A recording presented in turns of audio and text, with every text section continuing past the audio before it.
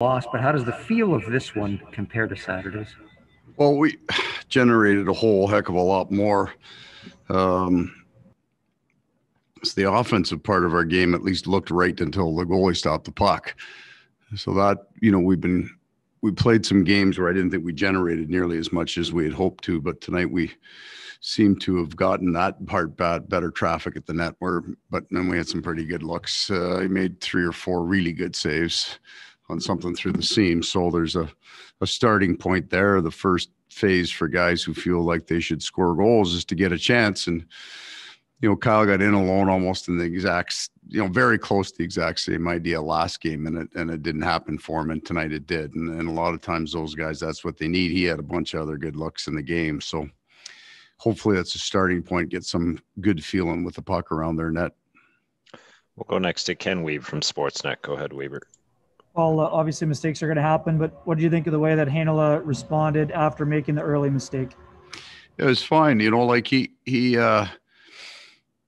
playing his offside's a challenge, right? For any defenseman, he's done it before, but it's not comfortable. And the second goal, just that turn to that side is different than the turn to the other side. So yeah, Billy's fine. He's a good young player that's going to keep getting better as he gets more experience and more time in the game. We'll go next to Sean Reynolds from Sportsnet. Go ahead, Sean. Oh, that tweak that you did to the second and third lines, how did you feel it paid off? Well, I liked what they produced. I thought that Stas looked like he had a few good cracks at it, and I liked the way that line moved the puck a little bit. Yeah, I mean, we're fine. We're looking for more. We're looking for not for those two lines to generate a little bit more, but a good start. We'll go next to Jason Bell from the Winnipeg Free Press. Go ahead, Jason. Well, you talked about Heinola already. What about Logan Stanley? I thought there was times where I thought he really played well tonight. At times he afforded himself, stepping up, and the gap was good, and some shots on net. You talk about additions. How did he make out tonight? Well, I thought he was really good. I liked his last game too. He had the turnover at the end, and that's kind of what you're left leaving the rink. But the body of the work of his game, the physicality in his game. He can make plays and he can move the puck. He made a great seam pass there in the third period up to the far blue, right hard on the tape. So I've liked where he's headed. We'll go next to Mike McIntyre from the Winnipeg Free Press. Go ahead, Mike. Paul, just getting a night ahead of myself here. I'm not sure if we're going to get to you in the morning tomorrow, but with Paul Stastny's 1,000th game tomorrow and you guys maybe looking for some things to generate some good vibes and feelings, how can that tomorrow maybe play into doing that? Yeah, I mean, reminder of experience. A guy who's been in the league this long's been through all of it and been such a good player for us. It'd be nice for the players get to celebrate something here in the second last game. It'll be good.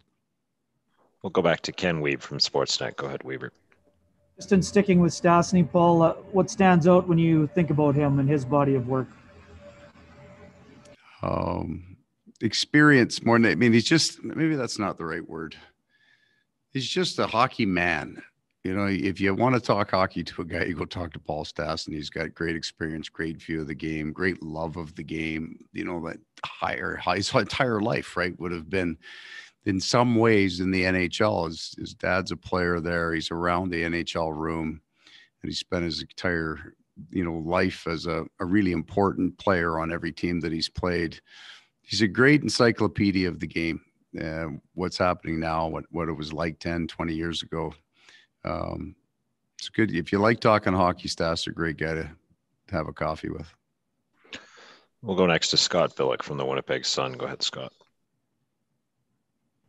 Thanks, Gregor. Paul, Blake talked a little bit. He wasn't making an excuse, but he says it's difficult right now to manufacture emotion right now. There's no fans and that sort of thing.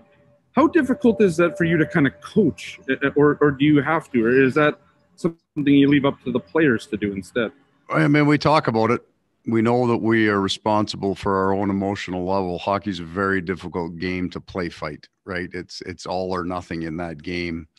Tonight, you get a great chance to score on the power play early. If you filled the building and the crowd went nuts. You'd feel something good. You'd feel it coming. Now you're left with, you know, you're cheerleading on the bench, keep going. It's right there. It's right there for you.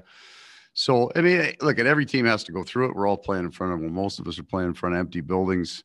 You're in the playoffs, you're struggling a little bit. So you're not getting that positive feedback short of a goal, right? It's just another missed shot instead of the crowd giving you a good cheer for a great play. And no anticipation almost builds in the building when you got it going. We had some really good offensive zone shifts, real good offensive zone time. And by that time, usually the crowd's heavily involved in it, and it drives you. I mean, the crowd is a big part of the emotional level that hockey players can get to. I mean, you just think of what it's like, you know, in the playoffs in this building, right? I mean, you don't need for your team to be jacked up. It's there. Yeah, I mean, we've said all year it's nothing to do with our play of late, but boy, we miss the fans. That's for sure. And final question to Sean Reynolds from Sportsnet. Go ahead, Sean. Paul, I'm not sure if you said it, but I know a number of the players earlier when this skid started said, you know, at least this is happening now. This adversity is happening now, not later. Well, it's later. What kind of pressure does this season starting to close down create? Yeah, I don't. You know, the things that I was worried about at the start of the year are still the things that I'm worried about now, but I'm not more worried about it. We'll get some players back in our lineup. We'll look quite a bit different. And in 10 days, you know, we're going to play another playoff team, and it'll be hard fought getting to grind right now and have to manufacture offense because it's not easy. Well, that's what playoff hockey is. So we're just going through it a little earlier than everybody else. Thanks very much, Coach.